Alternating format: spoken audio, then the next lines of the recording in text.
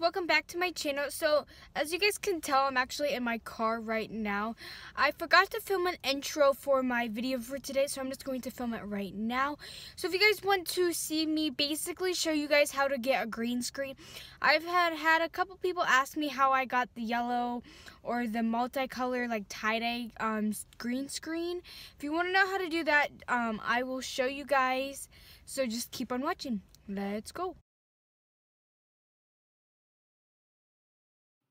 Okay, so I'm going to show you guys how to get a green screen background. You're going to need whatever color green screen you want.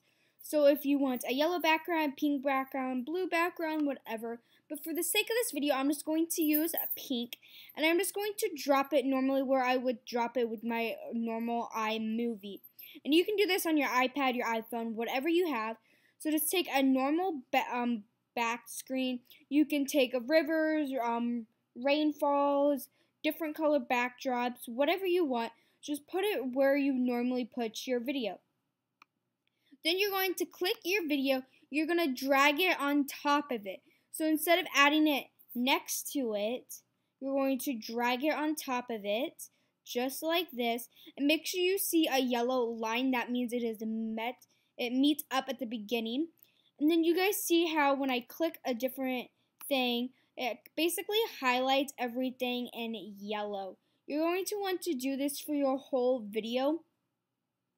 You're going to want to do this for the top of the video. So you're going to click this top part right here. Make sure it is highlighted. Then you're going to go up here. And you're going to click this two squared box. And when you click it, you guys see that this goes away. All these right here go away. So you're going to click that again, and you want this. You're going to go find where it says cutaway right here. You're going to click that, and you're going to click a green/blue screen. So I'm just going to show you guys how I did that one more time. So how it is normal.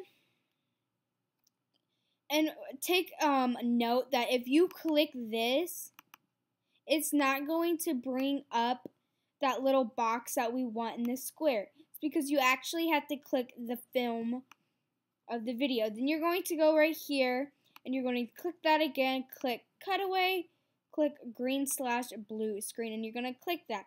And there we have a different color screen. Now I'm going to show you guys. You guys can do this with all different back colors. I'm just going to show you guys. Oops. So I'm just going to shorten this, and I'm just going to show you guys a couple different colors of what you can do. It is all up to you. So this is with the different backdrops. So you can have pink, you can have yellow, and then you can have blue. You can do whatever you want. And this is another thing. You have to make sure your backdrop. So if you guys look on this video, let me undo this.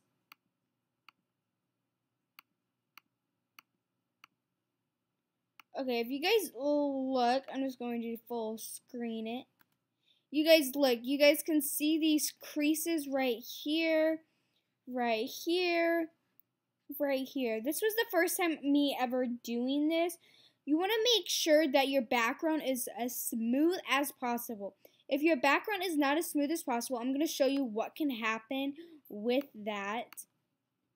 So when I click the green/blue screen, and remember you can do this with the green or blue screen, you can't really tell what happened with the yellow. Just because the yellow is such a bright color, it's going to hide any of those creases, anything you want. But with the blue, you can't really tell. But I'm just going to show you guys. I'm going to full screen it. Maybe you guys can see with the yellow, I'm not for sure. But as you guys can see right here, you guys can see the creases and the fabric that I was using. So you want to make sure that the fabric is completely straight, 100%.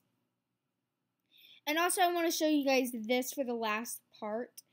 Make sure your background covers this whole entire part. Because if you don't, watch this. it automatically goes to a black screen. And we don't want that black screen. I also want to show you guys what happened when I decided to take a ombre effect photo. So I thought it'd be cool. Ombre. I just typed in backdrops. And you click that and you go to images. And let's full screen this. Let's do ombre.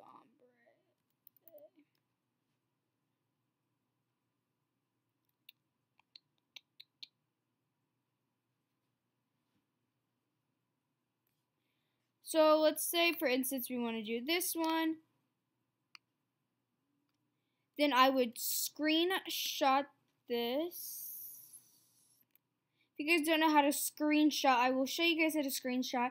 You're just going to, if you guys have a MacBook, you're just going to go click Shift Control and then the letter or the number 4. And then automatically once you screenshot that, I'll show you guys. It is going to pop up right here. So now we can go and go to this, go to desktop, and there should be another one perfect just right here. And we can add this to the bottom. And you guys want to make sure, this is what I'm trying to point out to you guys. You want to make sure you crop it out well. Because if you guys don't crop it out, you guys are going to be able to see the white. You guys see the white right here? You're going to be able to see that, and you don't want to be able to see that, I would say. So you just want to be careful. Some backdrops like this look really good. So that is the end of the video. Sorry if you got cut off a little bit. I accidentally ended it a little bit short. But I hope you guys understand how to do that. If you guys still have questions, feel free to ask me down in the comments section. I will answer those for you guys. But thank you guys so much for watching. And don't forget to subscribe to my channel and give this video a big thumbs up. And I will see you guys in my next video. Bye, guys.